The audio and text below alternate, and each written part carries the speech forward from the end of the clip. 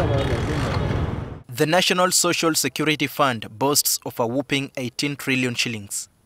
There are about 2 million Ugandans currently saving with NSSF, and about 700,000 of these are active members. The fund was established in 1985.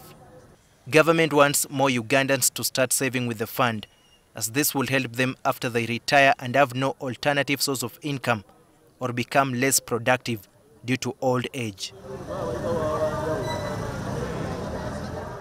The Minister for Gender, Labour and Social Development, Betty Amongi, says Ugandans working abroad have expressed willingness to save with NSSF because the laws of the countries where they work do not allow them to save money within the system. And so, if they are able to be supported under voluntary saving, then they will be able to save that money under NSSF, and when they come back, they have their saving. The NSSF voluntary saving arrangement came into place after President Museveni signed the bipartisan bill into an act in February this year.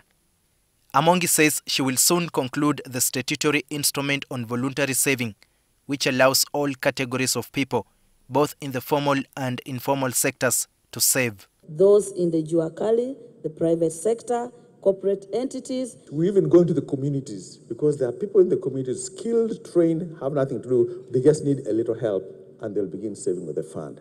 Earlier this year, NSSF experienced internal challenges around the contract of former Managing Director Richard Byarugaba and the mismanagement of savers funds.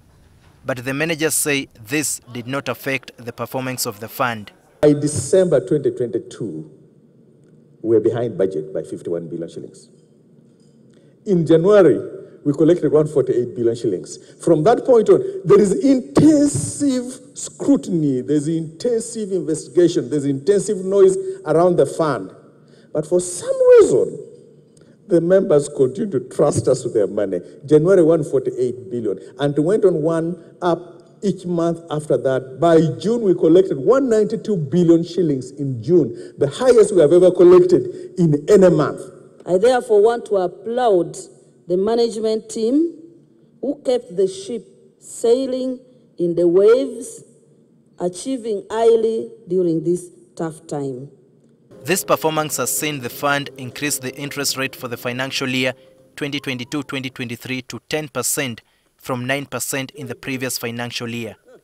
NSSF hopes to boost its capital to at least 50 trillion shillings in 10 years, but says this can only be possible if more people save with it.